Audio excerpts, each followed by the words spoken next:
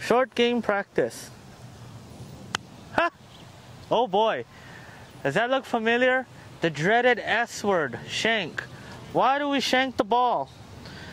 First thing, we need to understand why we shank the ball. And that is because the ball is being hit by the hosel instead of the club face.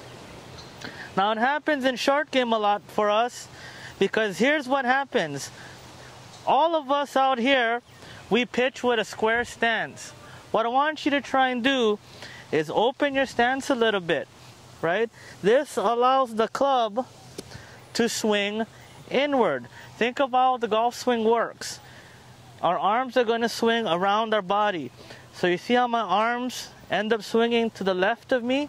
So that's what I want to do. I want my arms to swing around me. When I open my stance, I'm going to follow my feet. Always follow your feet. And this club is always going to swing inward and around me. Now I won't shank it. Let's try this out. Open your stance, follow your feet.